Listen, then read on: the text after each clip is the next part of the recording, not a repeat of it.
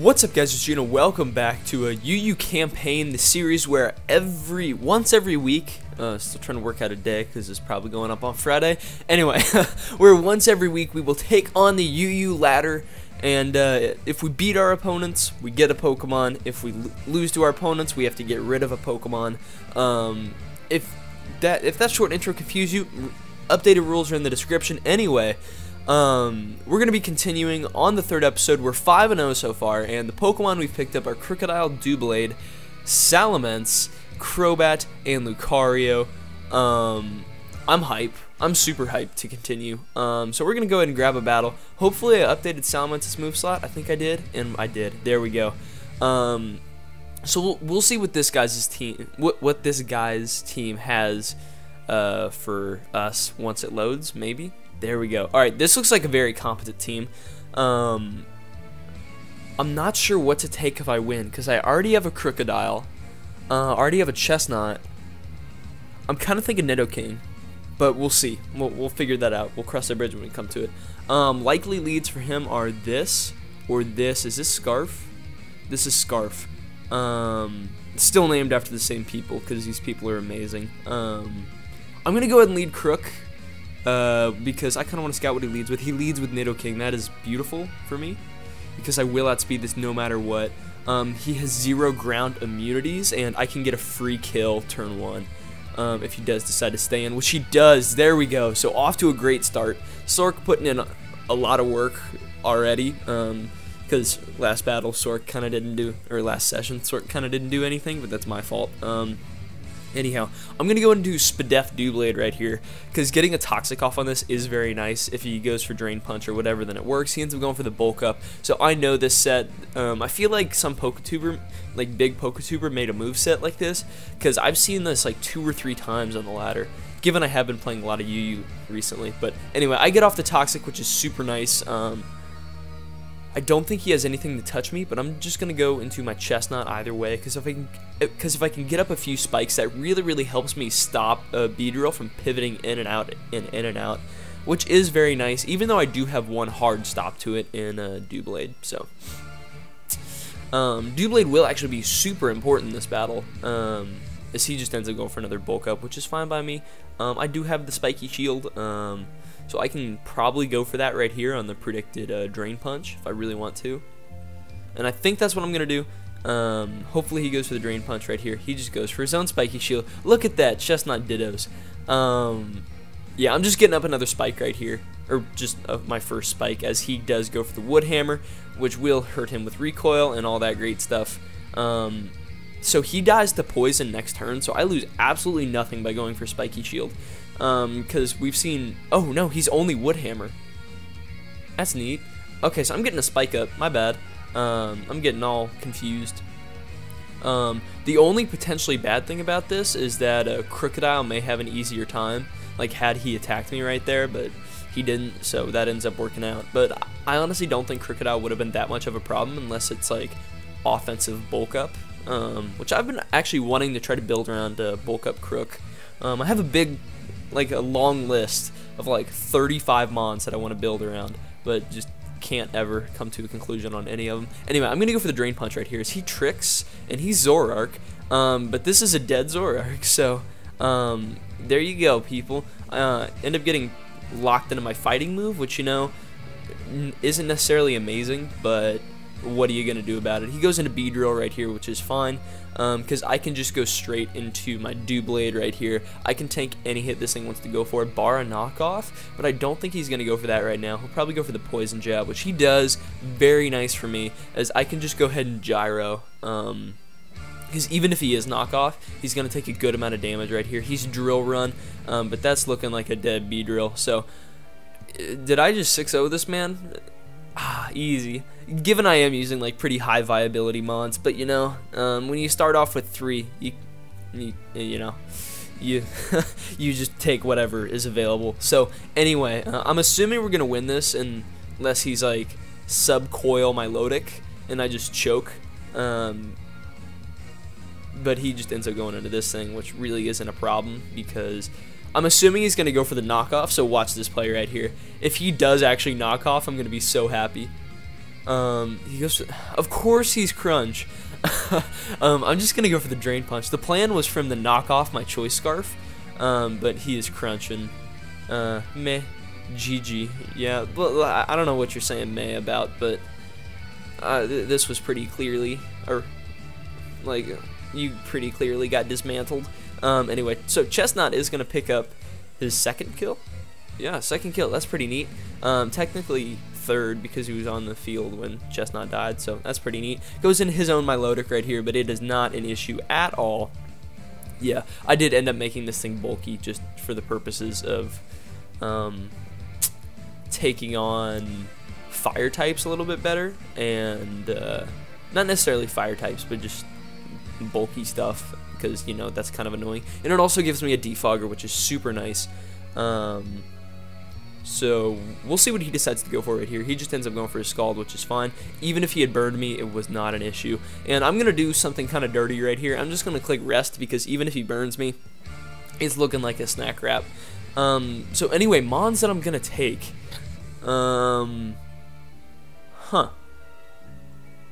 Indeed. Part of me wants to take another Crocodile because it's just so good. But we're going to hit another Crocodile. I know that for sure. I think I'm going to go ahead and take Nidoking. Because I feel like Nidoking really does... like if I do need a wall breaker, then like I can always have that in the back. Look at how much damage that Gyro Ball is doing. But he just ends up forfeiting, helping out the time. So I'm going to go ahead and add Nidoking right here. So these are our backups. These are the Pokemon that we've picked up so far that we just haven't gotten a chance to use, and we'll probably add in later. We have Crobat, Lucario, and Nidoking, as you guys can see. So we are only 7 minutes in. We're going to go ahead and grab another one, and I was going to pause it, but guess not. So it looks like I will be taking a drink of my Dr. Pepper on camera, if you guys don't mind. Actually, I'm going to mute my mic to do this so it's not annoying. Where's my mute? Mic, mute.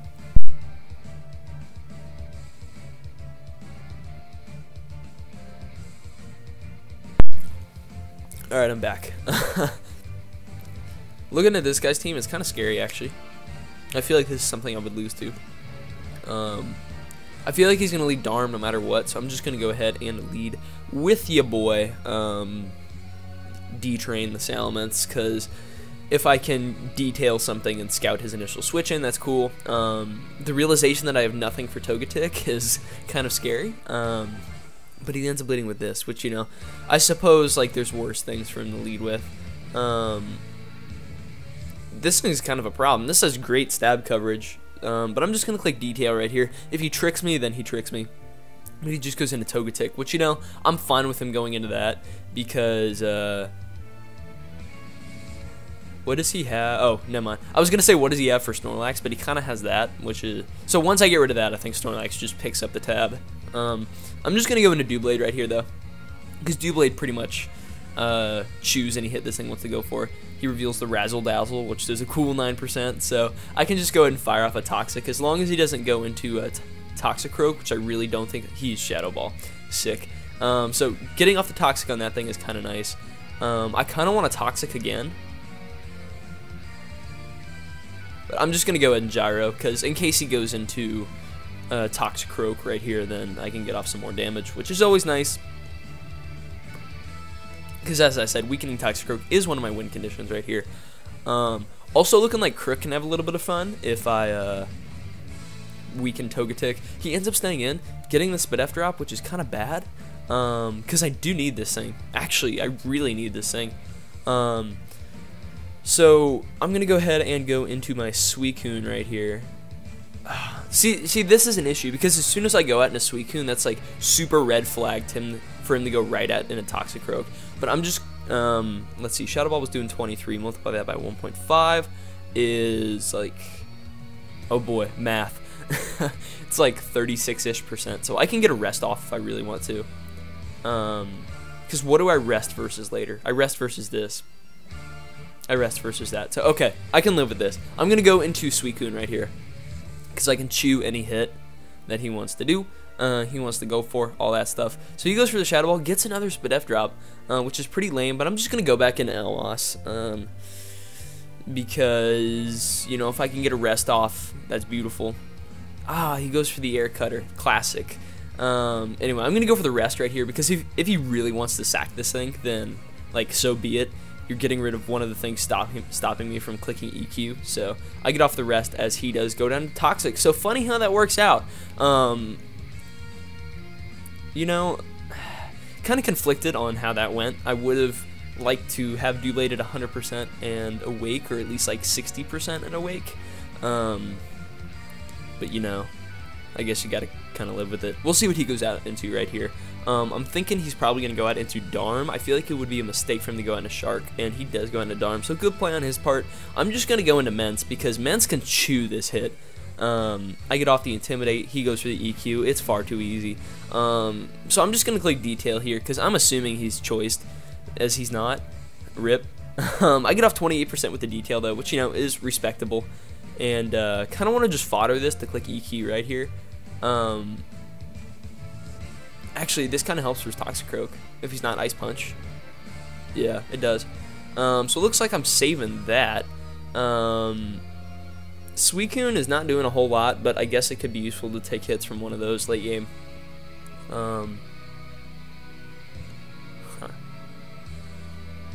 Indeed. Alright, so let me just break this down real quick. So, Doublade beats that 1v1, which is great. This beats that and that potentially, and Darm for sure 1v1.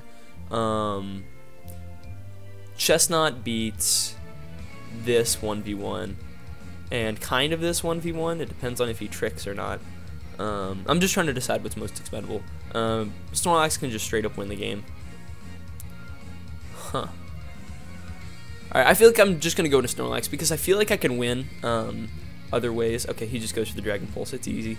So I can just go for the Body Slam right here and get some damage off as he just ended up going out in the Toxic. If I get a Para here, that helps so much. Don't end up getting a Para, but it's okay because I can just go straight out into Doublade.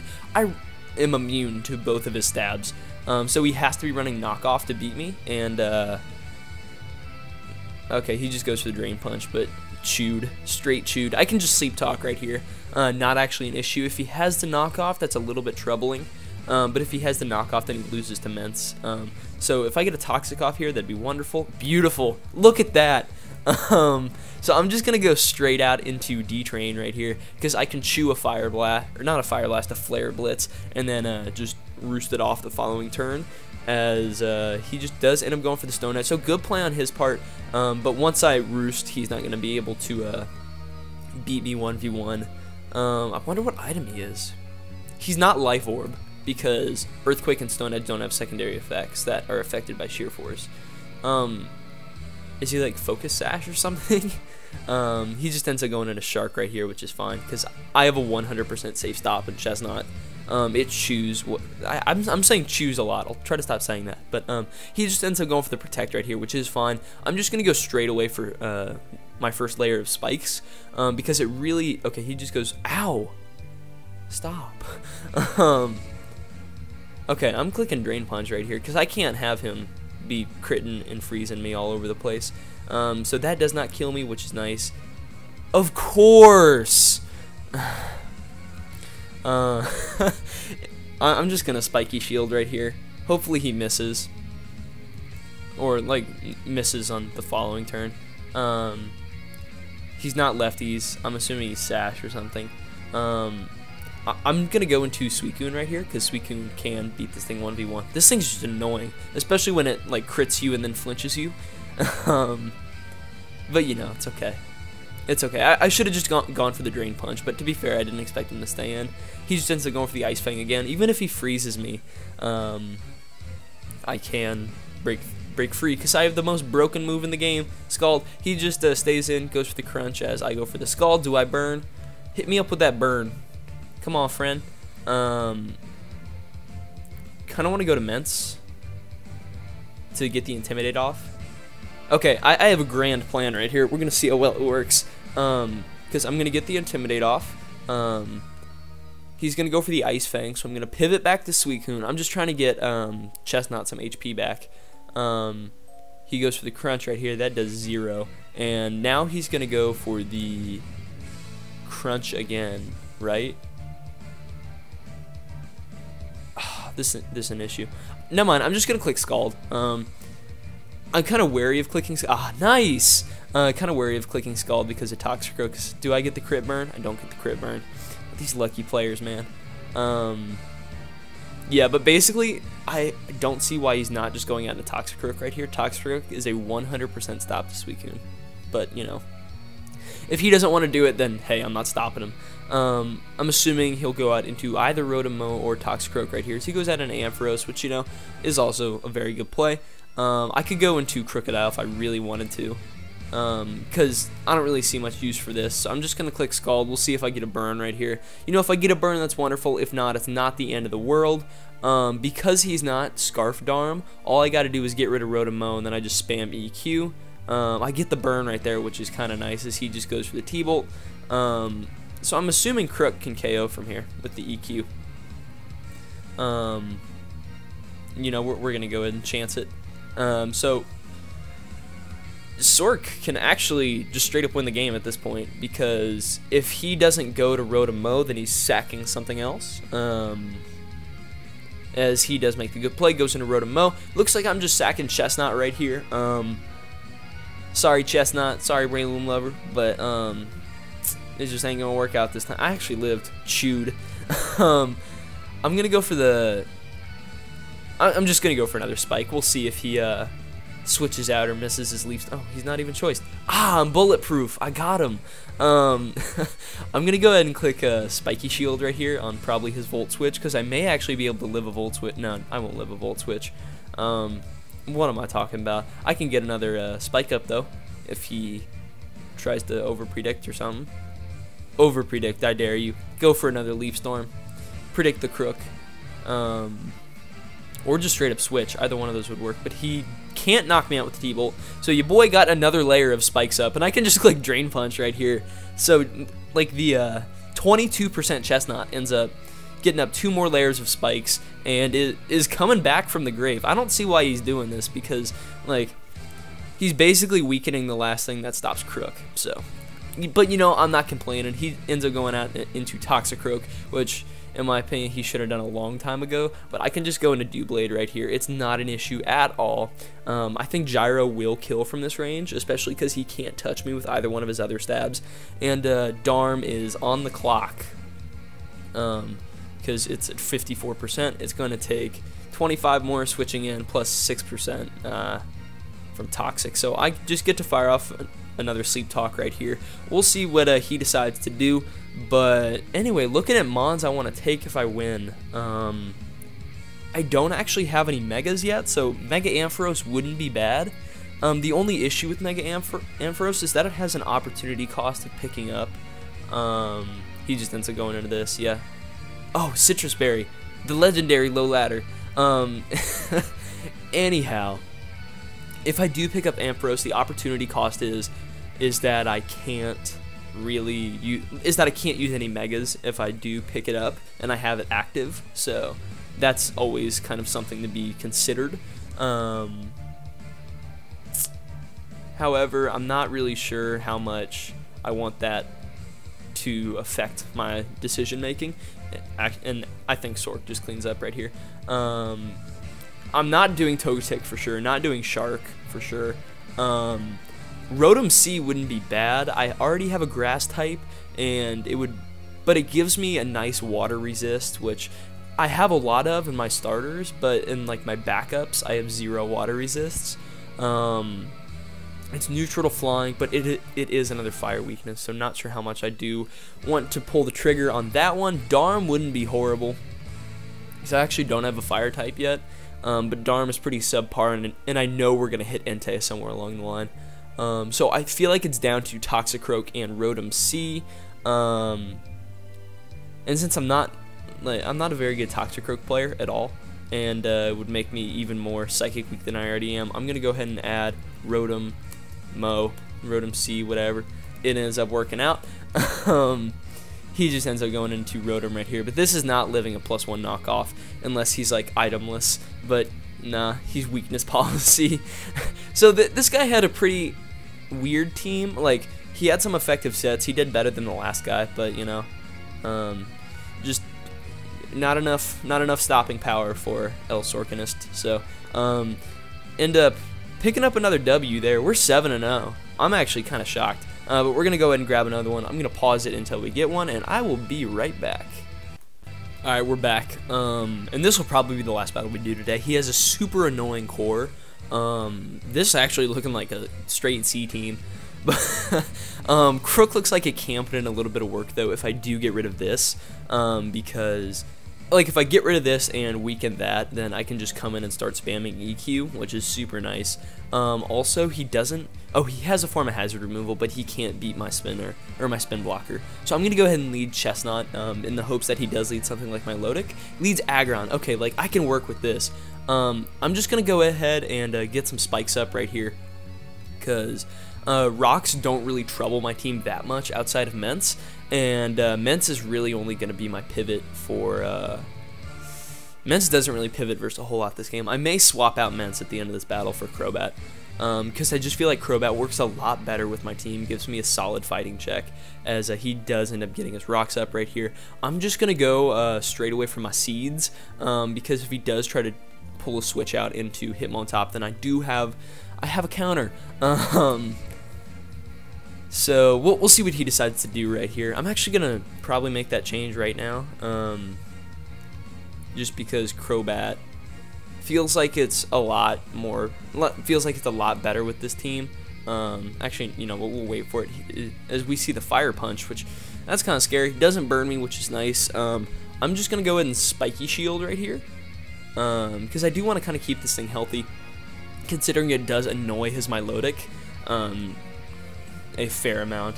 Also, if I do get spikes up, that's gonna help me so much, because that can like pretty much stop my Lodic. So right here, I'm just going to click Spiky Shield again. I have no reason not to. Getting off a little residual is always nice, especially on bulky stuff like Hitmontop. And then I can go straight away into Doublade and fire off a Toxic, probably, as he ends up going for a Fake Out. So there we go. That's what you get for doing that. I'm just going to go straight into Doublade because, you know, Doublade can pretty much handle this thing. Even if he's EQ, I have Rest, so... He ends up going for the Rapid Spin right there. You get spin blocked, son. So I can just fire off a Toxic right here. It's not really that much of an issue. If he does try to go out into something like Mence, that's even better for me, or Chandelure, because getting residual on that is nice. And I feel like this team really revolves around getting a lot of residual on stuff. So, especially when you have two very fat Mons like Suicune and Snorlax, and I don't miss. I got that no guard. But anyway, Snorlax is a 100% safe switch into this. Even if he's sub CM, he's on a timer now, and that's the good thing about getting a Toxic off on that, is that even though I don't have anything to touch him, he can't touch me with anything.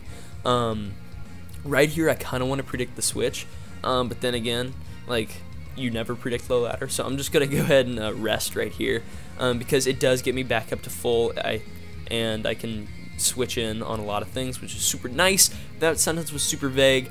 I'm gonna go into Suicune right here because I know he can't really touch me. Even if he goes for the heavy slam, then I'm gonna chew that, and if he lets me stay in and get a burn off on his aggro, that's very, very nice for me, because, you know, then it can't really beat Chestnut 1v1 like it can right now because it has Fire Punch. So basically the next opportunity I can spike, I will. He goes for the EQ, which does 0. That did absolutely nothing. I can just go for a Scald. Even if he goes into Blissey, that's all the more reason for me to just go straight out into Chestnut.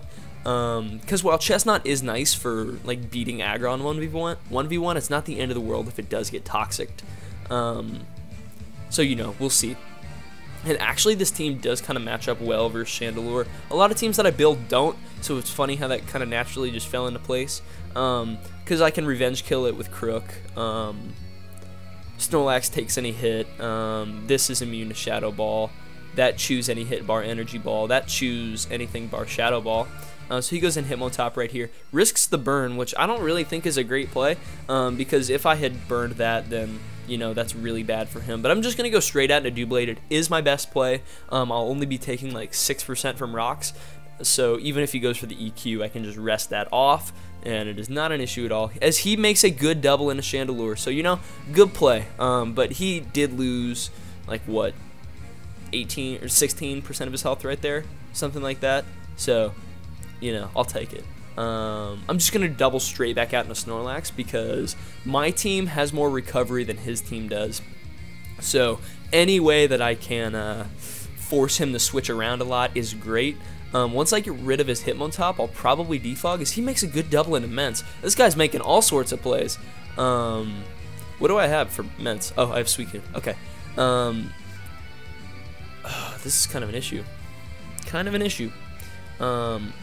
I'm just going to go into Doublade because I'm fairly confident I chew a +1 EQ. He does DD up, so I'm going to Gyro. If I lose to Ments right here, that's unfortunate, but it gives me another reason just to drop my Ments. Sorry, D-Train. But, we'll see. We'll see what he decides to do right here. I'm not even sure Gyro kills. But hopefully it puts it in range of Suicune's Scald or Snorlax's Body Slam, assuming I do pull Body Slam. Losing my spin blocker right here will suck, as I actually chew that. Yum. So I Gyro. I don't end up knocking him out. That's unfortunate. I'm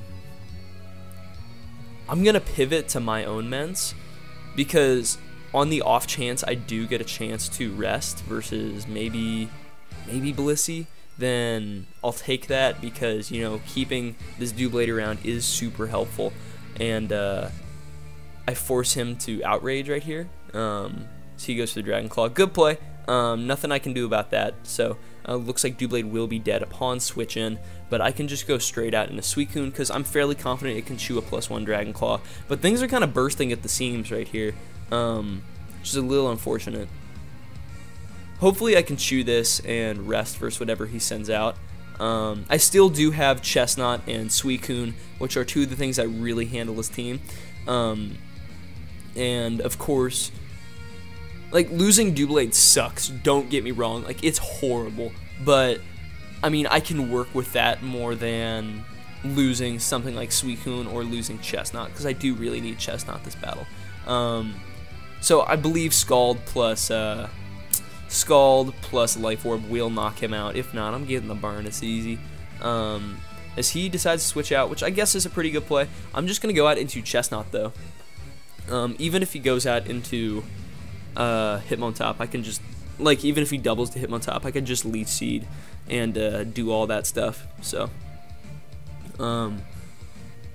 honestly, I feel like his best play right here is to double, because the Chestnut is pretty obvious, and Shandy is something that it doesn't like at all. So, that is, of course, I think the play for him to make, but I'm going to go ahead and pause it, and we'll, never mind, I ain't going to pause it.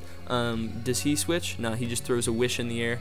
I can't allow him to go into Ments for free, so I'm just going to fire off a Leech Seed right here, because I get some HP back if he does go into Ments, and at that point I can, like, Spiky Shield and Spikes, I think that is my best play.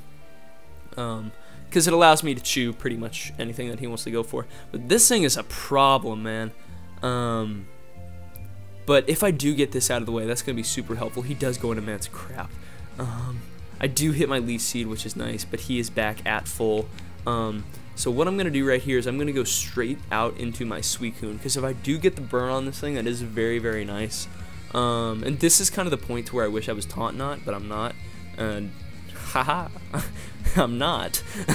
Anyway, we'll see what he decides to do right here.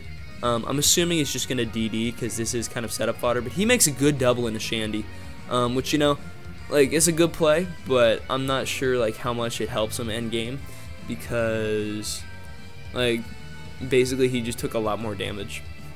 Although he is getting residual on Suicune, which I guess he does need. So I'm going to go ahead and sack Doublade right here. I'm going to sack it now as opposed to sacking it versus Hitmontop trying to spin, because I get to see what he locks himself into and switch into the appropriate mon to handle it.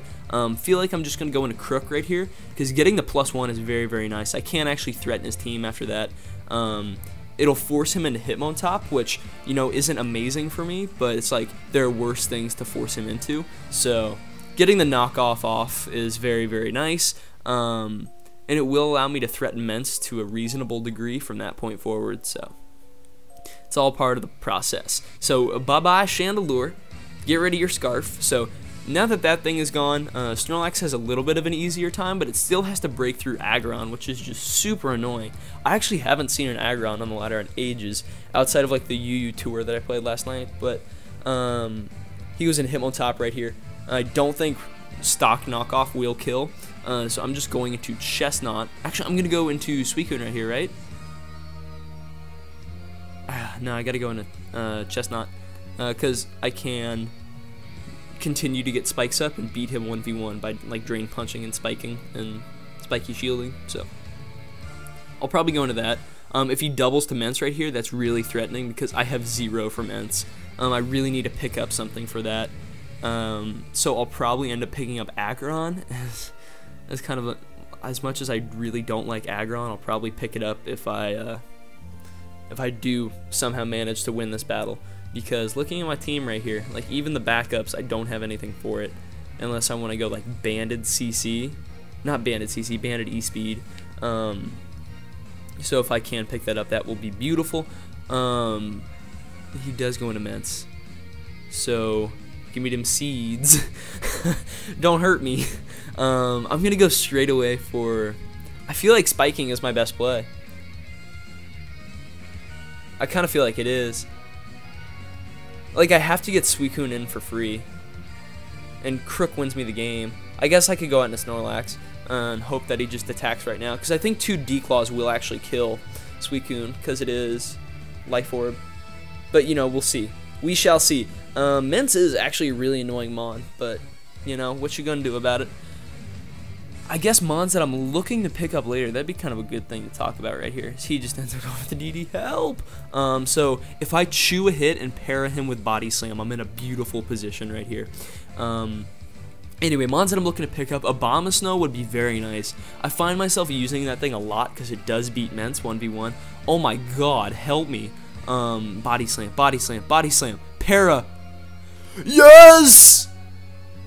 We is really out here. Let's go. Right here, I have to go for another Sleep Talk. If I'm really feeling real, I can double.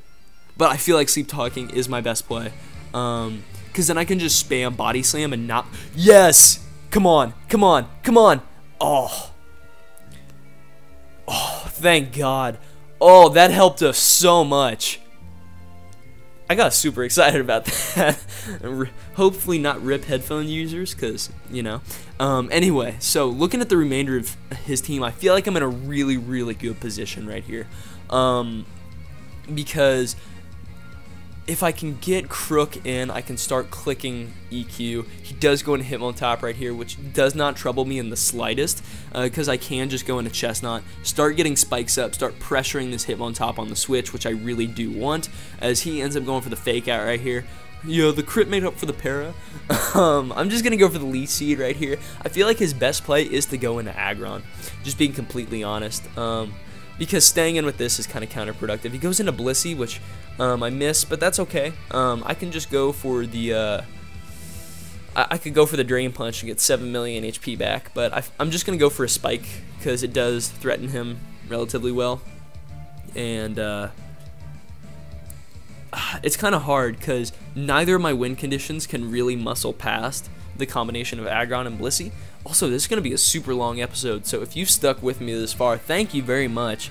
Your support is appreciated. He ends up going for a Toxic right here, which is a little bit troubling, but it's not the end of the world. I'm just going to go for another Spike right here, because if I can get Hitmontop weakened, that's very helpful. I'm going to go for... I'm actually going to double right here, because I feel like going into Crook is my best play. Reason I say that is because I can click Superpower versus Blissey. Either A, pick up a KO, or B, force top. I kind of want to force top. Or I could just EQ, but that's also kind of risky. I feel like he's just going to throw a Wish in the air, though. We'll see. It sucks that I lost Doublade. he ends up going for a wish, so that's good for me. I'm clicking EQ. If I get toxic, I have to switch out immediately. But I just can't let him on top get in for free. I cannot let it get in for free. Please kill. Please kill. Do it. Come on. Come on. You can do it! Sigh. Anyway, I'm gonna go into probably my Suicune right here. I guess I can just start CMing and speed this next part up, like hyper speed, because this is gonna be a long battle. This is like fat balance versus fat balance. So I'm assuming he'll just spin right here. Anyway, I'm gonna pause it and think about what to do for a second. I'll be right back. Alright, I think what I've decided to do is I'm gonna try to set up with this.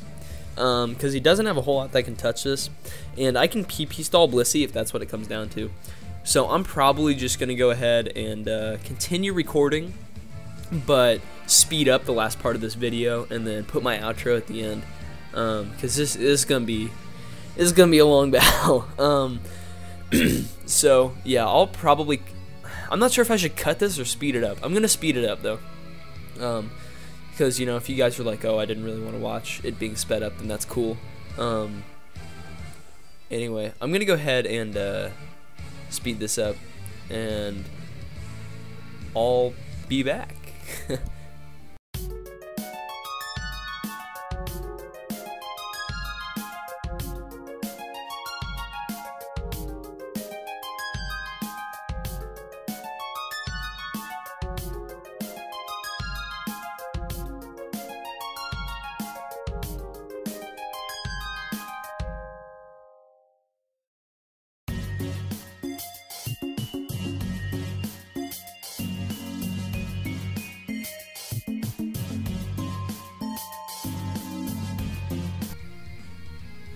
Alright, we're back.